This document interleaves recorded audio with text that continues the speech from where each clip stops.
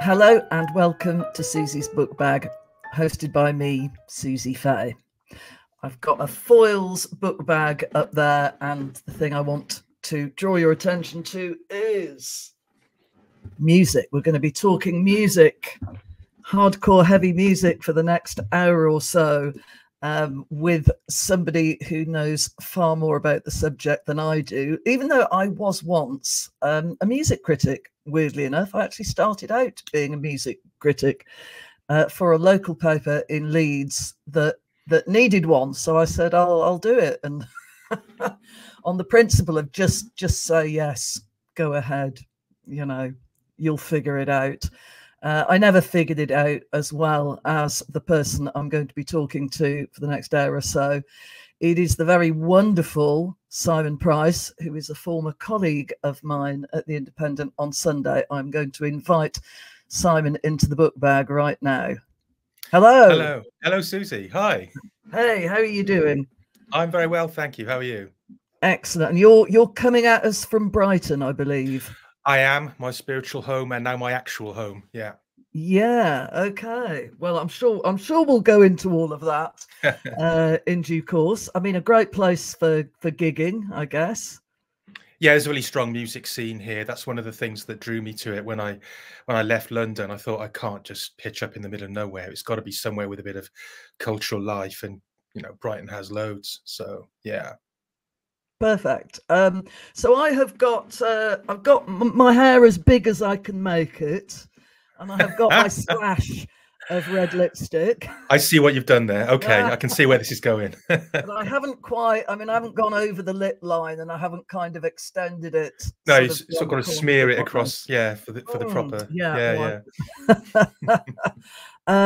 So we will be talking about, well, you know, you've written a great book about the Manic Street Preachers, which I absolutely loved back in the day. But we're talking about your new book. I have it here, a whopper in so many different ways, in all ways. It is. So here we have your brilliant Curepedia, A to Z of the Cure, and you know, iconic silhouette on the cover. This man, this extraordinary man. Anyway, one of the funny things about this book is I am actually in it. I don't think I've interviewed anybody where I've actually been in the book. And I'm on page 7, I noticed, like, and sort of there we go. This is from back in the day. I interviewed Robert Smith, and it was a wonderful experience. But we'll get on to that. Before we get to the Cure, I just wanted to ask you a little bit about how you became a music journalist, a music reviewer. Have you ever been in a band, or what's the first kind of thing where you thought music? That's what I want to concentrate on. Yeah, I suppose it's the cliche of coming from a musical family to some extent. On my mum's side, my grandmother was a fantastic pianist, and she never learnt to read music. I think this is quite a Welsh thing, actually, that you know, your nan can play the piano. Nobody quite knows how. No one knows how she figured it out, but she just did. On my dad's side, well, my dad, when I was about 13, became a DJ on the local radio station in Cardiff, but he'd been a massive music fan all his life. He was a sort of rock and roller in the 50s and a hippie in the 60s. And by the time the 70s came along, even though he was too old for it, he really got into the whole punk movement and all of that. So, I mean, his record collection was, you know, it should have been sort of set up as a museum after his death. You know, it was really extraordinary. But I've inherited a lot of that love and knowledge of music from him, as well as the record collection you see behind me. Quite a lot of it is, you know, the sort of musical DNA. It's stuff that I inherited from his collection. So I almost didn't have much choice in the matter. If I wanted to be really rebellious, I'd have said, no, I hate music. You know, that would have been the thing to do. But I think my actual origin story as a journalist is similar to yours in that I did write for the local paper in Barry, where I'm from. And I was still at school at the time. And it was kind of by accident, because we just had one local paper in the town, the Barry and District News. It was a broadsheet. It looked like the Telegraph. It was very old-fashioned, and there was nothing in it of interest for young people. So I wrote them a letter complaining about this and saying that their paper was just full of Lady Skittles results and obituaries, which, you know, was a bit harsh, but kind of true. And they actually took this to be some kind of job application on my part. And I was only 16, and they wrote back to me and said, well, you know, if you think you can do better, come and write for us. So for the 2 years that I was in the sixth form, Barry Boys Comprehensive, I was writing a weekly column called Simon Says, which was their dreadful name, not mine. Just sort of reviewing the week's singles and just sort of thoughts about music. And I very much got a taste for the kind of very localized notoriety that can get you. You know, angry letters to the paper saying, how dare you say the Smiths are more important than the Beatles, or whatever it was, you know. So yeah, by the time I pitched up in London, I was kind of already sort of fully formed as a writer, a bit precocious in that sense, and I got involved in the student paper, which was, I studied French and philosophy at UCL, and I don't know if you know the layout of Bloomsbury particularly well. I'm sure you do, being a book person, but just down the road from UCL, in fact, opposite the shop that used to be Dillon's, I don't know what it is now, the bookshop, was ULU, the University of London Union, and they ran a paper out of the basement called London Student, and I got involved in writing about music for them and became the music editor. And I thought, is there some kind of sneaky way I can parlay this into writing for proper papers? And we decided to do a sort of behind the scenes in the music business feature where people would interview managers, promoters, DJs, agents, all that kind of stuff. And I decided to interview my favorite journalist, who was Simon Reynolds of Melody Maker. Got some props with me. This is Simon Reynolds' Bring the Noise, a fantastic compendium of his work. But yeah, he was my favorite writer. He sort of wrote in a very analytical, intellectual way about rock. And that was my excuse to get my foot in the door and to get to meet him. And when I told him that I was going away to France for a year to study French in Paris, he said, well, why don't you send reviews in to Melody Maker? And I did. I think possibly he or his colleagues might have just said that to get rid of me, thinking, oh, well, just send him off with that. But I took them at their words, and I sent reviews in. You must know the shop Shakespeare and Co. in Paris. Yeah. I used to go there. They had rickety typewriters that anyone could go in and use in the upstairs room. And I would blag myself onto guest lists for gigs in Paris, and then go and review them upstairs at Shakespeare and Co. and post these reviews to Melody Maker. And they ignored the first few. But then finally, November '88, they printed one, which was Nick Cave and the Bad Seeds at Élysée Montmartre. And I was off then. I was away. I still had a year of uni left to do. But I think my head was turned. I wasn't really, my head wasn't in my studies anymore. It was, you know, I knew which way I was going to go. And by the time my degree ended, I was already doing quite a lot as a sort of junior reviewer at Melody Maker, and just sort of carried on from there. That was a very long answer to a very short question, but no, that's me. That was a yeah. I mean, I did something similar in writing for Leeds Student, and I thought I would get into books and theatre. So the music thing was very accidental, but it was a great time for music in Leeds, and I got the coveted Ents Pass +1. I mean, my kind of middle name was sort of +1. Yeah. Always had a music mad boyfriend in tow, and it's kind of a great thing. I mean, the feedback is interesting. I used to write under initials, so nobody could sort of see. I was gender fluid before that was even a thing. Nobody could really figure out whether this was a young person, old person, a boy, or a girl. So that, people couldn't. I seem to respond equally enthusiastically to sort of male front men and female front women kind of thing. So nobody could really figure me out. What era of music was it at Leeds? What sort of well, I also reviewed the Smiths when they were, you know, very like, who is this guy with the gladioli? I remember Sisters of Mercy was starting out, and I thought, oh, they're dreadful, can't stand them. And then they did really well. So I mean, the thing about it was to write something for a paper whose readers would not necessarily be going to gigs and buying records themselves, but they just wanted to know what was going on, you know. So it was quite an early, I think Melody Maker is different. You're writing for music, you know, real sort of musos and aficionados, but I was sort of writing an entertaining piece every week about a weird guy who jumped up on stage with a load of gladioli, you know, and had a high voice kind of thing. But it's, you know, it's enjoyable. It's enjoyable. So you went to the Indie on Sunday. I mean, that's where I came across your writing, which I always really, really loved. I never, you know, I was on the books desk, so I never kind of subbed your stuff or anything like that.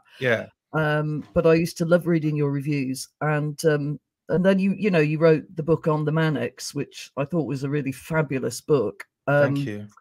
I mean, you had, you know, you had the Welsh background. I mean, did Manics mean something profound to you growing up because of that, do you think?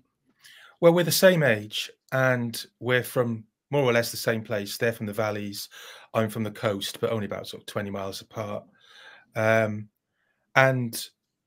yeah, I think when I started off at Melody Maker, I was writing about just whatever was around at the time. So it was a time of shoegaze music and grunge, and a little bit of the tail end of Manchester, baggy, and all of that. Just sort of, I was casting around looking for the thing that was my thing.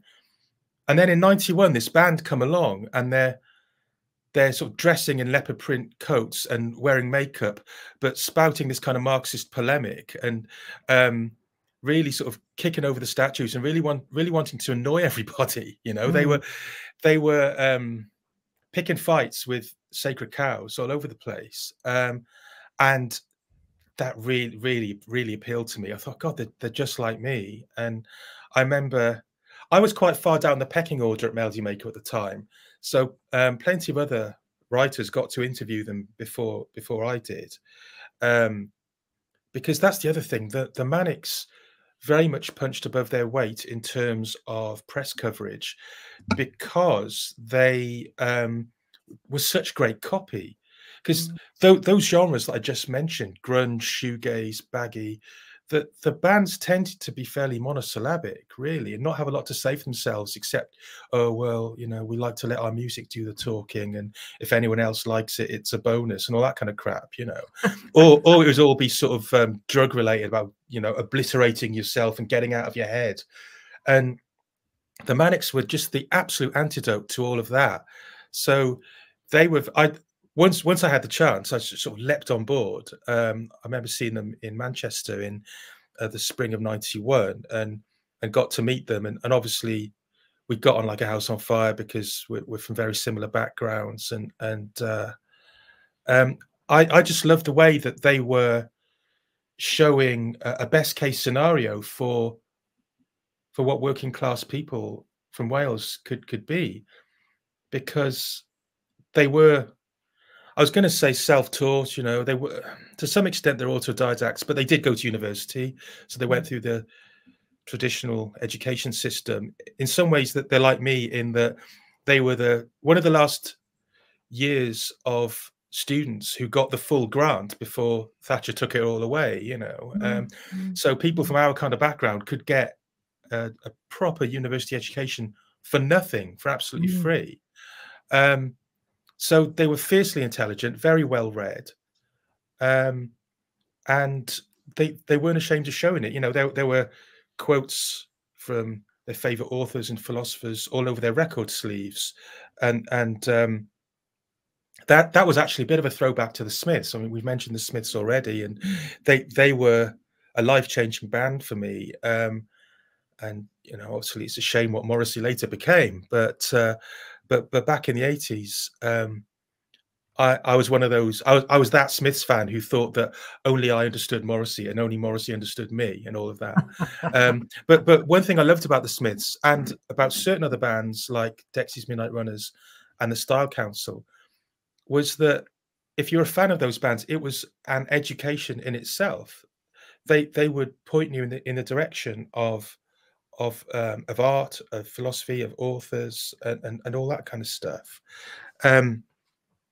And yeah, the Manics to me were a sort of throwback to that type of band again. And then Suede came along the following year in '92, who were also very glamorous and also very intelligent. And those two bands were the two that I really kind of stuck my flag in, as it were, and rallied behind and tried to really advocate for via Melody Maker. And they seem to be a sort of cause to believe in. And even more so when the mid-90s came along and you had all these sort of lad rock bands like Oasis, who were proudly anti-intellectual.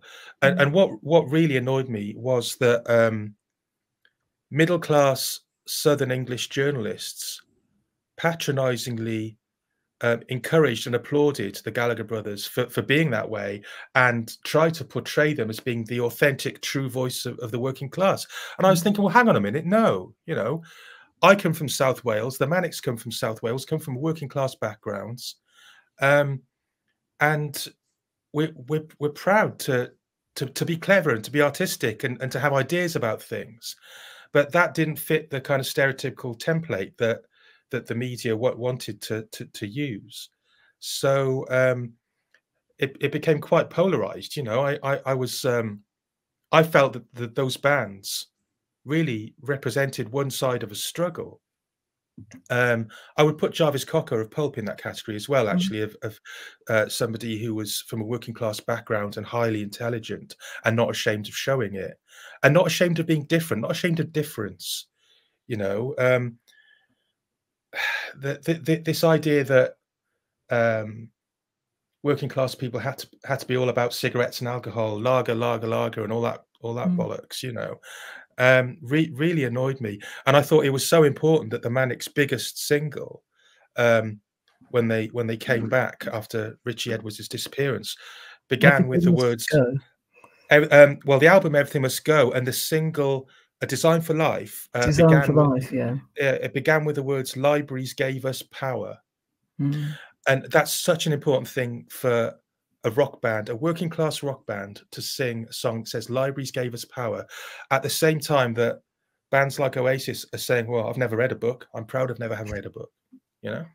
So yeah, I think the Manics were one of those bands who were, their cultural importance went beyond rock and roll.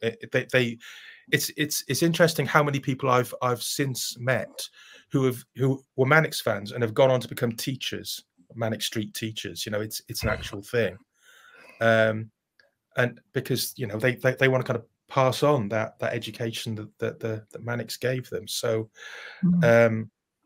yeah, I mean, music to me is never just about the music. It's never it's just the songs, man. No, there's always so much going on in pop than just the notes and the singing.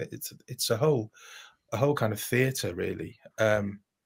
They're still amazing. I mean, they did I think they did a set at Glastonbury last year, which I only saw on the telly, and it was quite frustrating because the way it was filmed was, it was like somebody who didn't really understand the music or the band was filming it. So it's just like, well, there's the singer, we'll put the camera on him and we'll very occasionally pull back.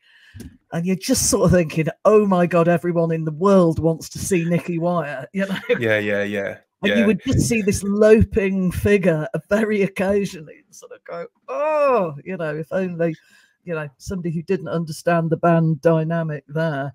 But would you say, as a young rock writer, that was immensely helpful for you? If you've identified two bands that are on the up, that, so you then become almost, you know, not a spokesperson, but you know what I mean. You become more prominent as a writer.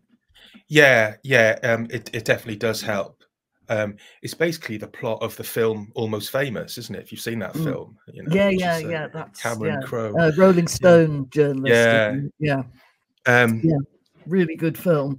Well, I mean, we'll go on to talking about The Cure, I think, because that discussion has given us a few inroads. I came up, there's a quote that I picked out from the book that I thought was interesting.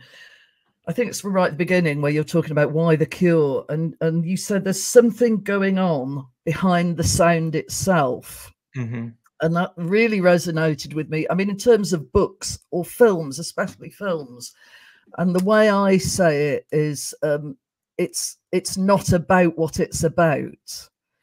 You know, there's a kind of surface, but you just feel that there's so much, there's things moving around behind the sound or behind the words or behind the images that somehow you tap into. Yeah, perhaps the difference between The Cure and some of those other bands I mentioned, like the Smiths and the Manics, is that there is a certain amount of mystique around The Cure and a certain amount of decoding is necessary. Whereas the Smiths, it was, you know, they just completely laid it on the line. They are saying what they are saying, and you didn't really have to decode it. But The Cure are definitely one of those bands who are an education, and there is so much life of the mind going on in there. That they're so culturally rich, and this is something that I discovered more and more when I was researching the book. In fact, I've even given talks purely about the literary influence on The Cure, which is huge, and some of them are really well known. So, for example, "Killing an Arab," their first single, is based on "L'étranger," The Outsider by Camus. But there are others. I mean, the song "Charlotte Sometimes" is about the children's novel Charlotte Sometimes. A lot of their album "Faith" is to do with Mervyn Peake's Gormenghast trilogy. A lot of books about psychology that Robert had been reading fed into the album Pornography. So he'd been reading a lot of R.D. Laing and stuff like that. He's a big fan of Dylan Thomas, of Baudelaire, and there was a J.D. Salinger short story which influenced the song "Banana Fish Bones" on the album The Top. There's just so much. Once you start digging, it's almost endless. So he's obviously very well read, and his love of literature and poetry inspired him. And I think it's lovely to know if you know that stuff, but you kind of don't have to know it. You almost don't have to speak English to understand The Cure. This is another thing. I think this is it goes some way to explaining their kind of global success, is that you only have to look at the face of Robert Smith or to hear the timbre of his voice and the kind of elegiac nature of their chord changes and melodies to know what they're trying to convey emotionally. You know what The Cure are putting across, even if you're not English. Which I think is really important in terms of why they are so huge in places like Mexico, for example, or Brazil. So it's an A to Z, and you can actually play quite a fun game with it, which so it does go from A to Z, and you've got all these fascinating entries, and then within each entry there are words in bold that send you off somewhere. So you can kind of leapfrog your way through. This is not a book that you start at A and you go all the way through to Z. Some people have, which I find weird, but that's up to them what they do with it. But yeah, that's Cure fans, I guess. Yeah. If you starting at A, if you start at arrests, you could then move quite quickly to pissing, and then you could leap backwards to Generation X. and then you leap to Lol Tolhurst, and actually many roads lead to Lol Tolhurst. Indeed. I noticed, as you would expect, while I was doing this. Then, so again, alcohol. You could then go to Suzi. That you could then go to Dear Prudence, then Tim Pope, and then whiz back to Bowie. So you kind of hop around. And I like this one: A Forest, Gothic, New Order, Drugs, Mary, and so on and so on and so on. But if we could just let's take goth. Okay, yeah. I mean, that's such a contested term, and I've interviewed Kathy Unsworth and her season. Oh yeah, she was a colleague of mine at Melody Maker. Yeah, right. Yeah. She's tremendously good fun. But even in that book, she is really wrestling with the idea of how can we even define goth? A Cure goth? Well, they have often strenuously denied being goth, but in a way that's how you spot a goth. They'll deny it. You know, it's kind of like the witch's ducking stool. You know, that if they deny being a witch, you know, you test them by ducking them, and if they survive, well, they're a witch, burn them. That's witchcraft. And if they drown, well, they're dead. And so yeah, it's the same logic with goths. You know, if they identify as one, they are one. If they don't, they probably are one. You know. I think certainly some of their early albums, 17 Seconds, Faith, Pornography, were hugely influential on what became the goth sound. And obviously Robert's look, and Simon Gallup as well, the bassist, their hair and the makeup, along with Suzi Sue, I guess being the female version, defined the 80s goth image. So, and Robert used to go to the Batcave Club with Steve Severin from the Banshees, you know, so he can deny it all he likes, really. Whether the Cure want to be known as a goth band or not doesn't really matter, because goths tended to love them, except for the type of goth who was really hardcore and thought the Cure were a soft option. There was that, and I was a little bit that way myself for a while. But yeah, of course, the Cure are either proto goth or goth adjacent, or just plain old goth. Yeah. Or maybe they kicked it off. I think if you kick something off or help kick something off, you can't entirely be defined by the thing that comes after, if you see what I mean. You know, it's true. Yeah. There are strands, aren't there? There are goth strands. Yeah, and by the time goth became really huge in the late 80s, when the Sisters got big and the Cult and the Mission and all of that, the Cure had kind of become a pop group by that point, which is something I love about them, by the way, that the fact that they weren't just this kind of monochrome, doomy, miserable band, that they did write fantastic pop tunes, because nobody's miserable all the time, not even goths, you know.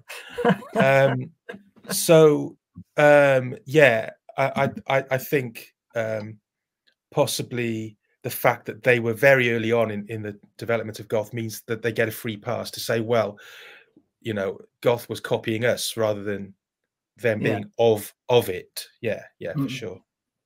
And there's a lot about the Banshees and Suzi and Steve Severin. I mean, almost as if it's a book about them as well. I mean, I kept finding references, and obviously Robert played with the Banshees. And the reason that I'm on page 7, the interview that I did with Robert Smith, he did talk about Suzi in very interesting terms. So I mean, how do you decide how much to go into something? Or did you just think, I'm gonna go until I hit some kind of a wall, and then I'm gonna move to another topic? Pretty much that, yeah. I think the chapter on Suzi and the Banshees is the longest single entry in the book. I think that's right, but it's certainly one of the longest, and rightly so, because Robert was a member of them twice. I'm a big fan of Suzi Sue. I've interviewed her, and I've been a fan ever since I first got into the whole Gothic thing. And she's another one who would hate to be defined by that word.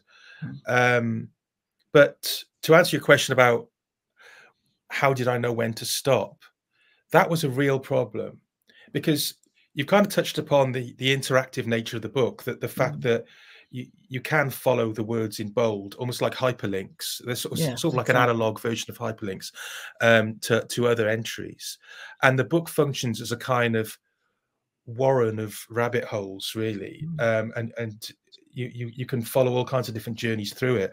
But that's how it was to research the book, and it was one of those things where the more I tried to find out about the Cure, the more I realized there was still to find out. And it was like zooming in on an object with a microscope and finding that it's this incredibly complex structure that you weren't really aware of.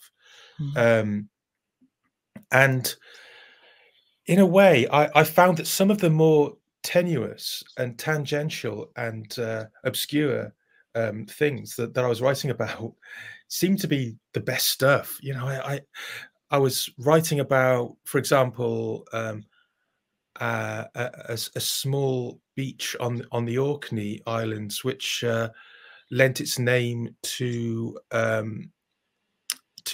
Cure instrumental track. And I suppose people might say, well, all you had to do was say that the song's named after that. But no, I wanted to find out kind of what's special about that place. What are the folk tales behind it, and all that kind of thing.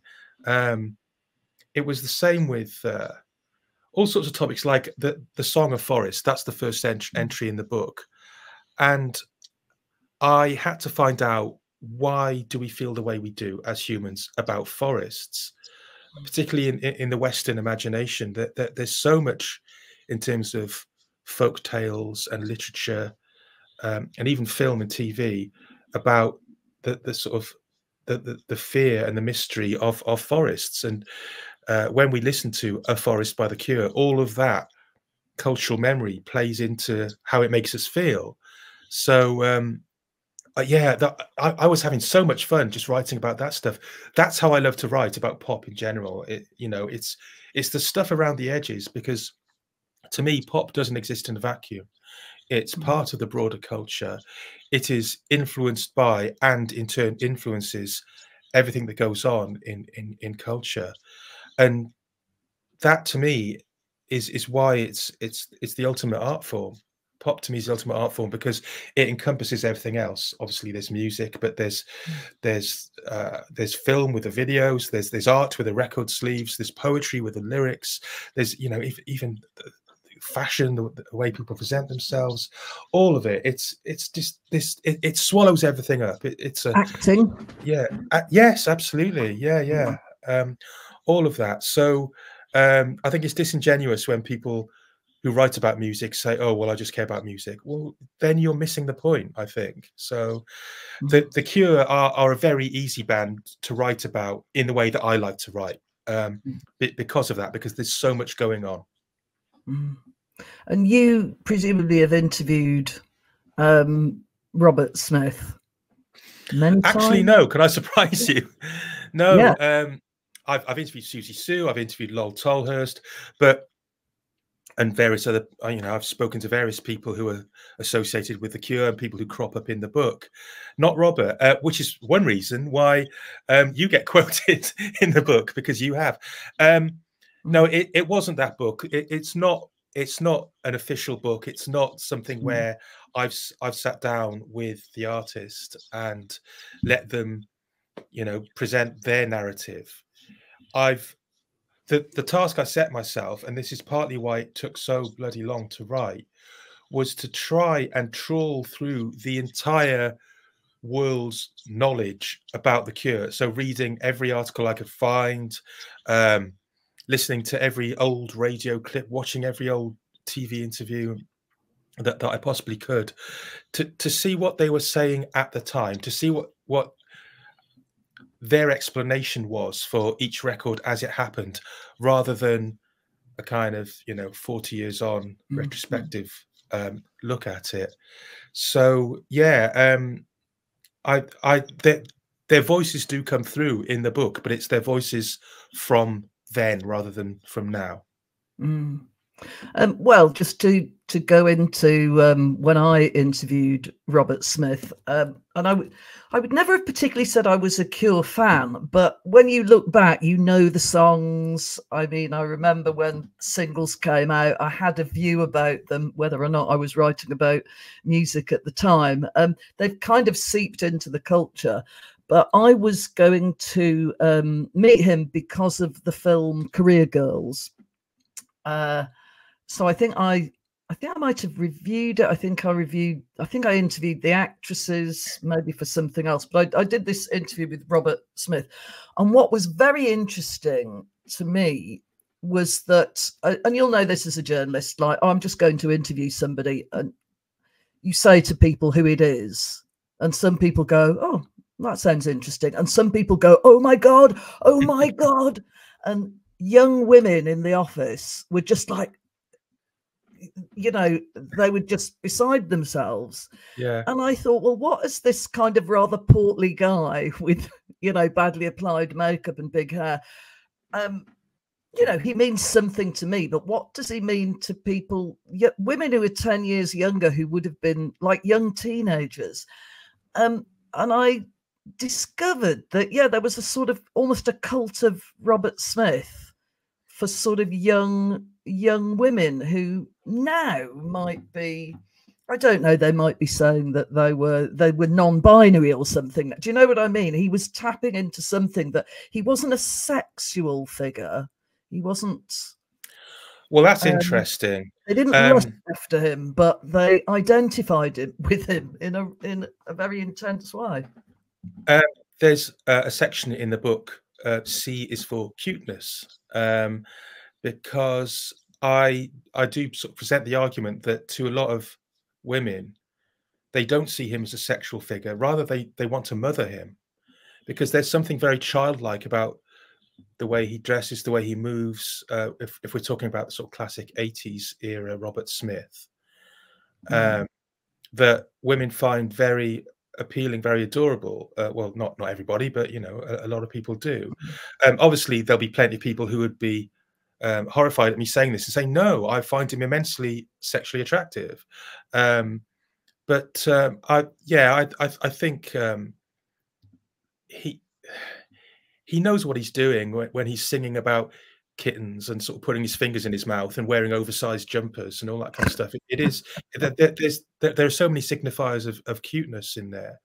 So that's part of it, that he's kind of sexually unthreatening, I suppose. But also that's on a sort of superficial level. But I think in his lyrics, he does write in a way that's very empathetic towards women, and he writes from a female point of view quite often, and people do notice this stuff. You know, it doesn't pass people by. So I think that's something that's always been appreciated, and the fact that he's showing a different way of being male.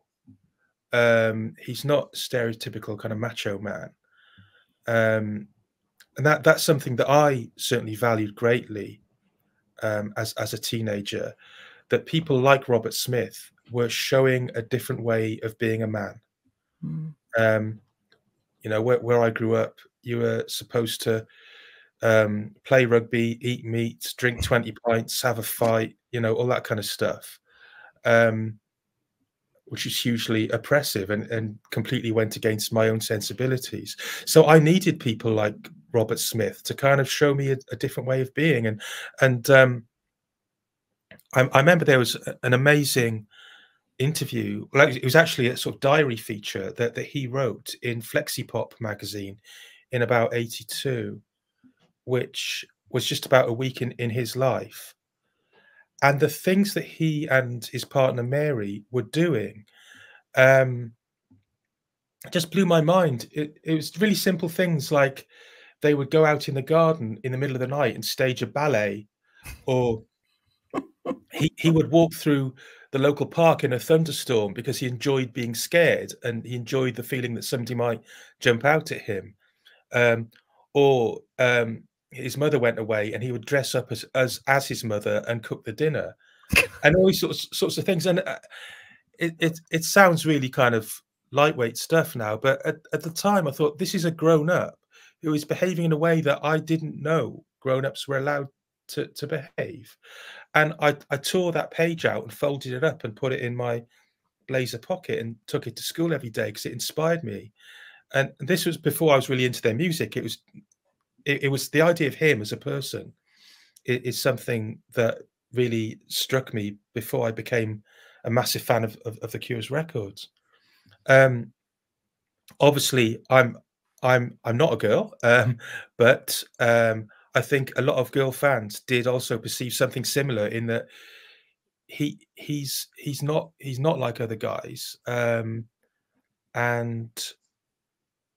yeah, I don't know. I think there's something quite open and warm and welcoming about his persona, which you don't get from more stereotypically masculine rock stars.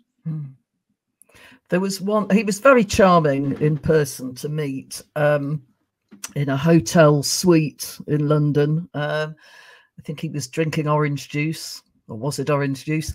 But he had an anecdote, I can't remember whether it made it into the final piece, about what he liked to do. He liked going to kind of fairs, fun fairs and craft fairs and things. And he went to one with Mary, and there was a potter's wheel, and he queued and queued and queued, and then went on the potter's wheel, and then they couldn't kind of get him off the potter's wheel. He enjoyed it so much. And he said he could hear little kids going, you know, when's that man going to stop? And that's the childlike thing. I mean, he really, you know, he still had it in 97, put it that way. He still had this child. And then the other thing I remember, which I thought was brilliant, there was so much you could put in, but I said, you know, you must have fans meeting you in the streets. You know, what's meeting fans like? And he said in a very disgruntled tone, people burst into tears a lot. Yeah.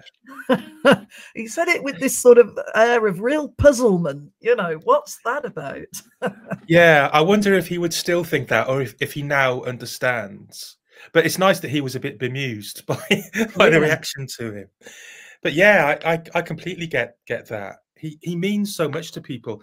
I mean, even, you know, the book, you held it up before, it's got a silhouette of him on the cover. I think he's one of the few pop stars or rock stars who you can recognize just by their outline. And he, you know, the word iconic is horrifically overused now, but I really think Robert Smith qualifies as an icon in the sense that just an image of his face just exudes so much meaning to a lot of people.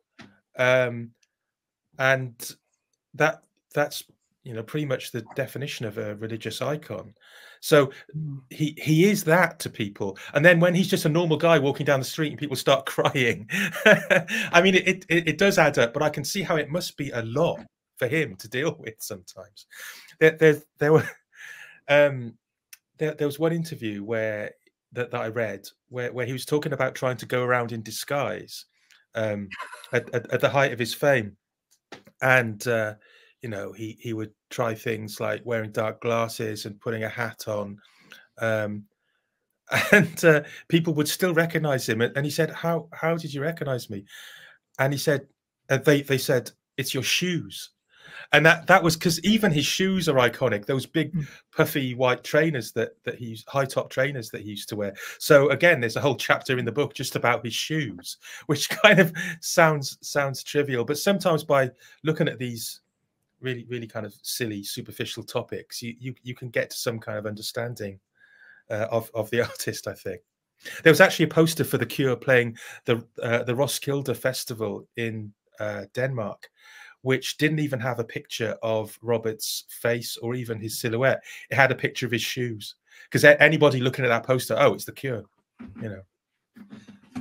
There aren't any pictures in the book. I just wanted to sort of, I think this is rather marvelous. That's the, yeah. Well, I don't know what you call that. Is it the end papers? Possibly? The end papers, yeah. They were done by Andy Vella, who is the Cure's own long-standing record sleeve designer. He, along with Paul Thompson, who's now known as Pearl Thompson, by the way, designed the majority of the Cure's classic record sleeves. So to get him on board was a real coup for us. In the standard edition, the one that you have there, yeah, he's just done the letters C, U, R, and E. But in the deluxe edition, he's done every letter of the alphabet and the box that the book comes in, and there are prints that that come free with it, and all of that. So yeah, it was great to get him on board, and it just gives the book a kind of a sort of Cure look. It's not, as I say, I really want to emphasize, it's not the official book, but it's got an aura of Cureness about it, which, thanks to Andy, which I like. And no pictures whatsoever, no album sleeves or anything like that. It's an encyclopedia, it's right. It's in a sort of dictionary format. So yeah, there have been plenty of Cure books with endless photos. In fact, Andy Vella did his own, and there's one by Tom Sheehan, the great rock photographer. I wasn't aiming to compete with those, and I'm sure most fans already have at least one of those books. So yeah, this is all about kind of facts on the one hand and sort of theories and analysis on the other. So yeah, it's long enough as it is. It's half the length of the Bible and 1/3 the length of the works of Shakespeare. So that's plenty to be getting along with, I think. Yeah. Were you keen to bust any myths about the Cure as you went along, and did you in fact bust any myths? There are a few things where their own version of events doesn't stack up. So, for example, they were accused of ripping off New Order's Blue Monday on their own single, The Walk, and they have claimed in the past that they couldn't possibly have done so because of the sort of dates of release and dates of recording. I looked into that, and yeah, they absolutely had enough time to listen to what New Order were up to. I'm not saying that means it's plagiarism. It could just be coincidental, and they are both fantastic records. So I'm glad they're both out there in the world. But little things like that, yeah. I ended up getting very nerdy about stuff like that, which I sort of think is what Cure fans want. I think Cure fans are, well, not all of them, but a lot of Cure fans are very obsessive, and they will always know more than I do. But I just hope that they've found it entertaining to see things chopped up in this kind of alphabetical format, which allowed me to write thematically and to sort of piece things together in a way that possibly hadn't been done before. So, for example, there's a recurring theme in Robert's lyrics of drowning. There are so many Cure songs about dying in the sea and drowning and stuff like that, and I just wanted to sort of gather them all together and come up with ideas about why that might be, and yeah, things like alcohol, all the instances involving that, all the instances of literature influencing their work, and stuff like that, just to kind of draw things together from different eras, which you couldn't really do with a straightforward chronological biography. So on the one hand, the A to Z format could look a bit gimmicky, and when the idea was first put to me of doing it, I thought, well, maybe this is a bit gimmicky. But the more I thought about it, I thought this actually liberates me and does give me the freedom to write it in a more thematic way, and I had a lot of fun with that. You find in this sort of way of making your own way through the book, there's all sorts of nuggets to be found along the way. So I was fascinated to see that there was, in fact, a little bit of a touching of the worlds of Joy Division and The Cure. Yeah. And obviously Joy Division, it was such a brief period of time that they were around. The Cure has gone on and on and on and on. And just to think that, yeah, they were coming up at the same time. There were almost things in common that they had. It's a very interesting idea to me. I would never have thought. I mean, they, shared a stage at one point, Yeah, they shared a stage, and Robert has said at various times that Joy Division are his favorite band. He's also said that New Order are, but there's also an intense, well, sometimes intense rivalry between the Cure and Joy Division / New Order, and I go into that in the book quite a lot. I think Joy Division maybe get taken more seriously than the Cure. And I think that's highly unfair. And some of it is down to this really reductive, banal idea that just because the lead singer killed himself, that means that, oh, he really meant it, that his angst was somehow that much more intense and real. I don't look at it that way. I think Ian's death was a personal tragedy for everyone involved, but it doesn't retrospectively put some kind of stamp of authenticity on his work. But people do look at things in that really basic way, and the fact that Robert Smith is still with us and still performing, some people won't forgive him for that. I think he said something to that effect once. But yeah, I do think the Cure's early work on albums like Faith and Pornography should be taken as seriously in terms of the development of, if you want to call it gothic rock, but alternative rock, as anything Joy Division did. Absolutely.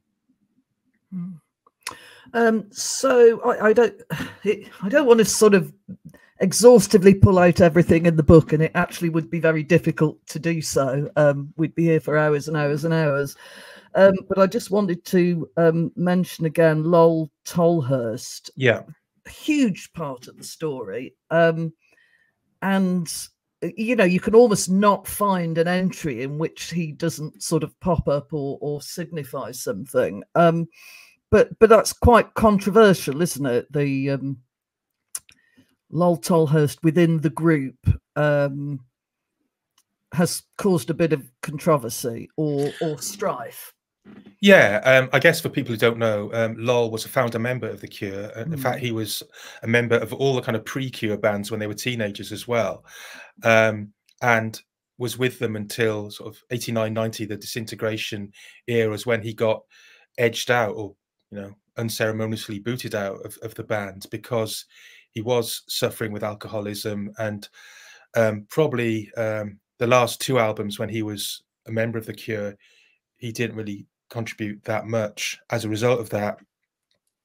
And they said a lot of very harsh and unkind things about him, and you can kind of understand why they would have done that, because they were deeply frustrated with his conduct towards the end of his time in the band.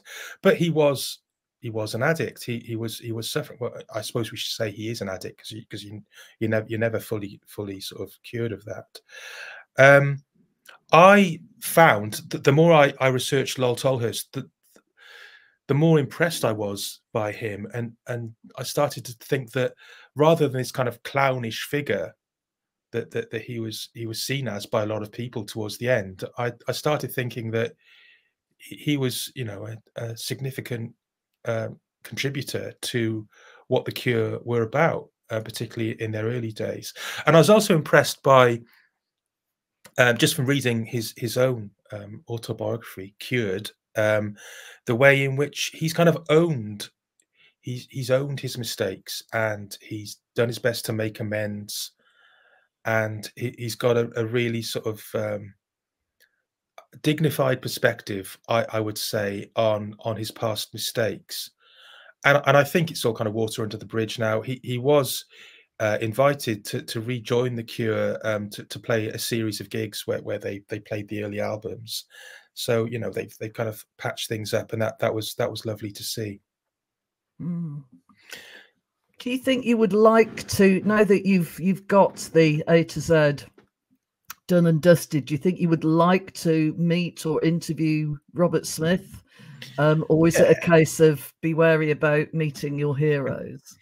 Oh, I've met plenty of my heroes, and usually they're fantastic. So, yeah, I'd love to interview Robert Smith. Everywhere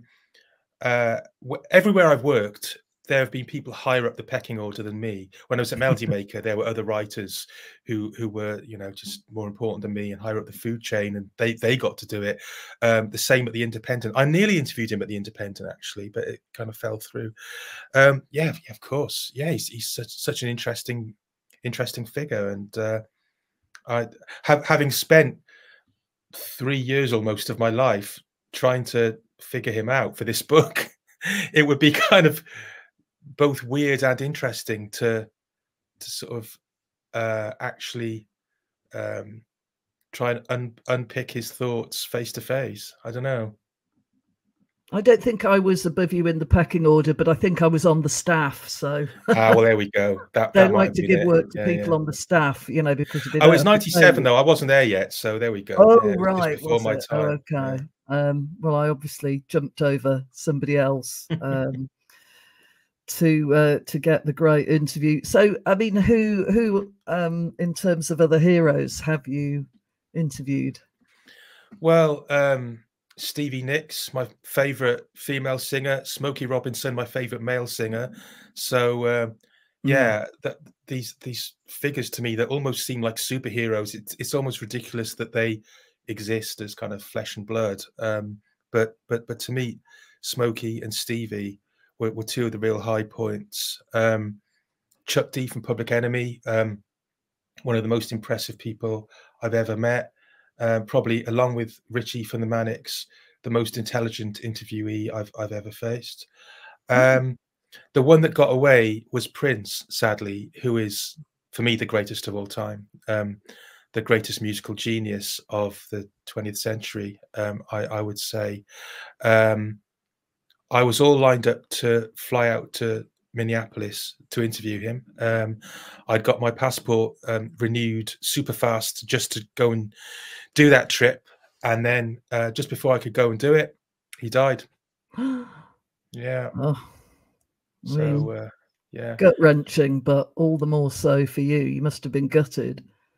I was gutted, but you know what? Yeah, they do say don't meet your heroes, and I've got friends who have met Prince and interviewed him, and yeah, he was obviously a tricky character, and I might not have had the wonderful experience that I dreamt of. You know, he wouldn't even allow people to record the conversation, and I don't know, wouldn't even allow pencils in the room or something like that. So yeah, maybe it's for the best that he can remain this kind of superhero figure to me. So did you meet Richie Manic? Yeah, I mean, I got to know him pretty well. I was basically between 91 and I don't know, I suppose 97 when I left the Melody Maker. I was the go-to guy for writing about the Manics. If there was a feature to be written about them, I would usually do it. And yeah, I was following them very closely the whole time, and got to know Richie, as well as any journalist would be allowed to, put it that way. I'm not going to say I knew him as well as his real life friends and family, but yeah, in terms of being a member of the press, I felt that I was granted better access than most, and got to know him. Yeah. Because there's the really terrible thing. I mean, one of the most shocking things was when he carved into his own arm, and it's sort of what we've been talking about, whether you get kudos for being for real, as yeah. Well, he is another one of those guys. He's one of those, along with Kurt Cobain and Ian Curtis, It is now assumed legally that Richie is dead, even though, you know, no body was ever found.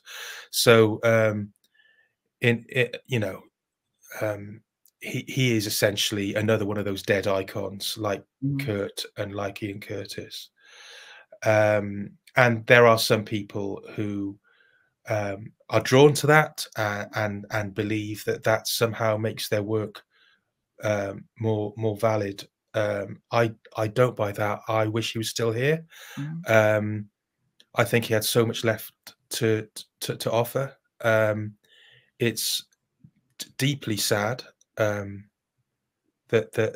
he didn't feel unable to carry on, whether as a sort of public figure or just as a person in the world.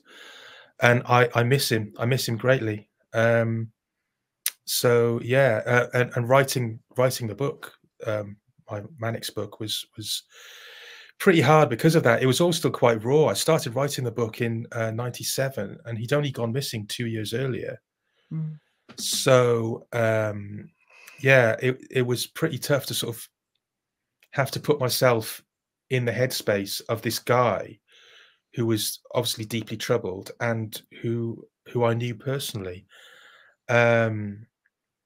Yeah, it was very hard, but I don't know. I tried to capture him as best I could. Yeah, it's an absolutely wonderful book. Thank you. And it's not, you know, it's not just about that. It's all about, you know, the joy of the music and guys getting together and all the ideas that they had.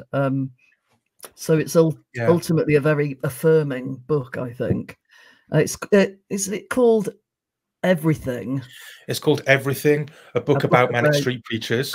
There's a very battered copy there, but yeah, you can still get them on eBay or whatever. Yeah, that's the edition I have with a cute picture of you on the back, looking very winsome.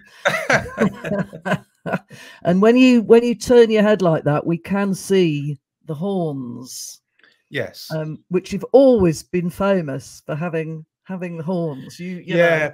People who read my work in the Independent will have seen just this bit, because we had photos at the top of our columns, didn't we? And until they unceremoniously got rid of us all, sacked all the arts staff, because hey, who wants to read art critics anyway? But it's fun while it lasted. Well, you were famous for the horns. Go on, tell us the horns anecdote, which I always love. Yeah, I mean, I've had every stupid hairstyle you can have, because I looked at my dad, who went bald quite young, and thought, well, this is probably going to happen to me. I'm going to make the most of my hair while I still could. I used to have the massive gothic mane, the sort of Robert Smith type hairstyle. I actually shaved my head for a while, because I thought, obviously I can't do anything with it anymore. But I got really bored and thought, well, that's not me. That's and I thought, what are my options here? And really, the only options were to grow horns. Everyone thinks I nicked it from Keith from The Prodigy, but actually the predecessor was Sue Catwoman, punk icon in the 70s. What used to happen, and I think this is what you're talking about. I'm fairly tall, and I often used to wear platform-heeled boots, the sort of glam rock image, and I had these horns on top as well, and it meant that I was a very useful landmark.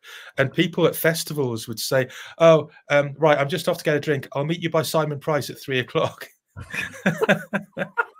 Because I was so visible in the crowd, and I would be aware of people sort of lurking around me, and I thought, they're using me like Nelson's column or something. Brilliant. Yeah, certainly. I mean, there's something to be said for being one of the more visible journalists of your generation, I think. Yeah. I mean, when I was at Leeds at one point, I had very brightly coloured hair. I had kind of stripes and crazy colour and all that kind of thing. Yeah. And it meant that you're very famous on campus without knowing that you are. So people just sort of smile and said hello the whole time, because it was like, that's that student with stupid stripy hair, you know.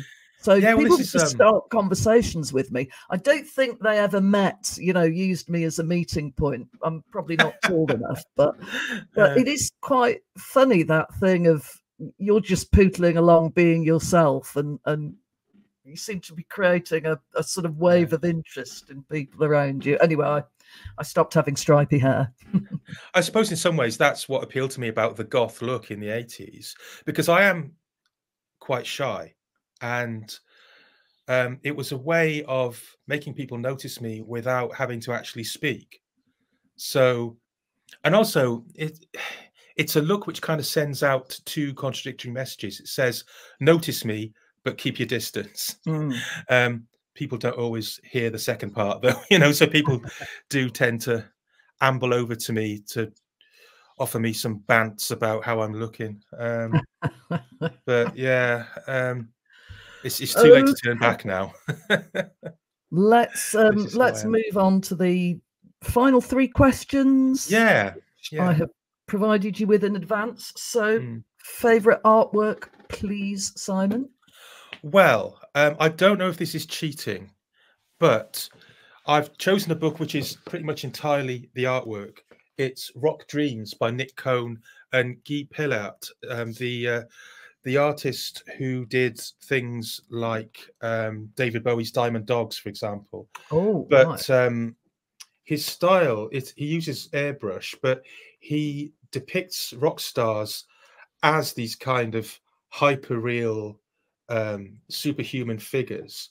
And the text, each photo, so just open it, for example, is a picture of Johnny Ray here, and underneath there's a little bit of text from the great writer Nick Cohn, who wrote What Wobbly Bop a Lot Bam Boom, the first proper history of rock and roll. And it just kind of gives a kind of mythical edge to these rock stars. There's a picture which I don't think I'm going to show you, but it depicts the Rolling Stones as Nazi paedophiles, which obviously hugely controversial. But they're always looking, Pillart and Cohn, for some angle on a group that sheds light. So here's another picture of the Stones as a kind of song and dance cowboy pirate act, and it's just a fantastic book. It's one of these books that if I ever see it in a secondhand shop, I'll just buy a copy so I can give it to someone else. All right, here's one of my favorites. It's Diana Ross in the back of a limo, and you know, wearing, you know, a fur stole and loads of jewelry, and she's driving back through the ghetto and looking nervously out of the window, seeing these homeless guys, basically, you know, where she came from essentially, and looking with this kind of fear that she could sort of fall back there. And yeah, just I don't know, it's a really, really glorious book, and I would urge anyone, if they can find a copy, to get hold of it. Is it quite old? Did it come out quite a few years ago? Yeah, I think it was sort of mid 70s that it came out. So, but it's been republished many times. Right. So yeah, Rock Dreams by Nick Cohn and Guy Pillart. That's my cheating answer for the artwork. Yeah. No, that's absolutely fine. We've had album covers, we've had posters, we've had all sorts of things. Everything is allowed here on Book Bag. Okay. I mean, just feel free. Yeah. I don't think I'd allow Nazi paedophiles, but that, you know. No, and yeah, I wonder if, mind you, the Rolling Stones can't have minded that much, because they did employ Guy Pillart to do one of their record sleeves not long after that. So they obviously held no grudge. But there we go. Right. Okay, my second question. I keep forgetting the second question. Oh yes, it's the book that everyone would have expected Simon Price to have read by now, but he kind of hasn't. Do you have such a thing, a book of shame? Yeah, don't tell anyone, but a lot of the literary stuff in Curepedia, I didn't have time to read. Mervyn Peake's Gormenghast trilogy, for example. That would have put the book back another year, I think. Yeah. So a lot of the stuff, yeah. So I haven't read Mervyn Peake. I've found the relevant passages that influenced The Cure, but no. I had to basically go on kind of bluffers guides and received wisdom, sort of secondhand wisdom about some of those books. However, I can honestly say that I wrote my university dissertation about The Outsider by Camus. So I was on much more solid ground when I was talking about the influence of Camus on The Cure, put it that way. Well, the thing about the Peake books is I think it's only the first two. The last one is a bit of a disappointment. But like The having said Godfather. that, they're quite big. They are completely brilliant, but there'll be you can read those later on sometime.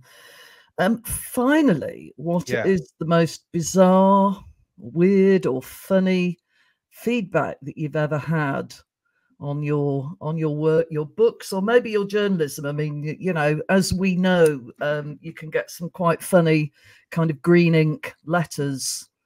There isn't really a green ink equivalent to email, but sometimes things that you've written can spur a strange response. But anyway, what did you come up with? Well, because I'm quite recognizable, I used to get backlash from artists quite often. So for example, I wrote a review of a band called the Dylans, whose artwork always had lemons on it, and they were pretty terrible. And I wrote a review that they considered very bitter. You can see where this is going. I turned up in the office one day. There were 9 crates of lemons there sent for me by the Dylans. Pop Elite itself sent somebody over to pour a pint over my head. I hope it was beer, but I'm not entirely sure. Who did that? Sorry, I didn't catch Pop Elite itself. Pop Elite itself did that. I actually quite liked them, but I obviously must have slagged them off or annoyed them somehow. But my favourite one, it was the Wonder Stuff, Miles Hunt. I had to review the Wonder Stuff's greatest hits for Melody Maker in the mid-90s. And I prefaced the review by saying that back in the late 80s, when I was younger and more foolish, I had been a bit of a fan of the Wonder Stuff.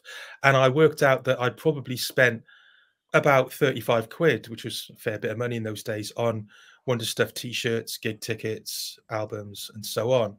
And I was saying that just to say that, that gives me the right to say what I'm about to say. And then I sort of just basically took apart their entire canon of work. About a week later, an envelope turns up at Melody Maker offices. I open it, and it's a check for £35 from the account of M. Hunt. And I thought that was really funny and a very classy touch. I had a real admiration for him for doing that. That's very good. That was very witty. And there were times when, as a freelance journalist, I was so skint I thought about cashing it, but never quite was reduced to that. Oh right, so you've still got it, have you? Yeah, you have still got it. What a lovely little memento. I think I've got a check. I'm pretty sure I've got a check somewhere signed by Auburn War.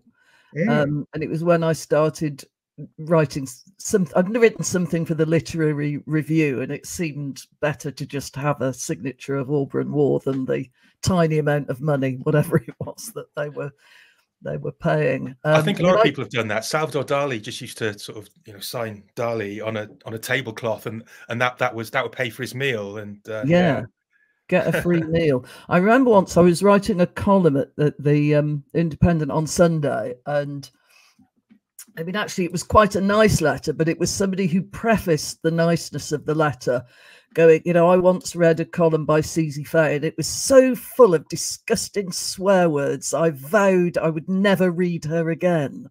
And then I read this one and I liked it. So it was kind of weird because I couldn't figure out what I could possibly, I'm not really known for my, my wild obscenities, or at least I didn't think I was. So yeah, that Some always people can rather be very puzzled touchy me. about that sort of thing. Yeah. Oh, well. Yeah. I mean, I miss the days when you had a really good class of person where, you know, they had to get a stamp and get an envelope and write on a piece of paper. And as I've said before many times, I was the letters editor of Time Out. Best job ever. But people had to rise to a certain standard, you know, like make a bit of effort and get the address right, you know, letters editor. Exactly. We are too well connected to each other in the world now. You know, it's funny, as a writer, you spend the first half of your life trying to make some sort of connection with the world, and then you want the world to leave you alone. No. Yeah. You know, yeah. Yeah. Yeah. Brilliant talking to you, Simon. I hope our paths cross at some stage in the future. Thank you very much for having me. I'll look you up if I'm ever down in Brighton. Yeah, please do. But yeah, horns and all, thank you so much for joining me in the book bag. We have been talking about Picks Up Giant Tome once more, Curepedia, A to Z of the Cure. It is about the cure, and it's about far more than the cure. So check it out. And thank you very much for joining me in the book bag. Thank you, Susie. I will bid you adieu. And thank you very much for watching. Hope you enjoyed our wander through all matters curious. Join me next time when I shall find another brilliant author to interview. Thanks for watching.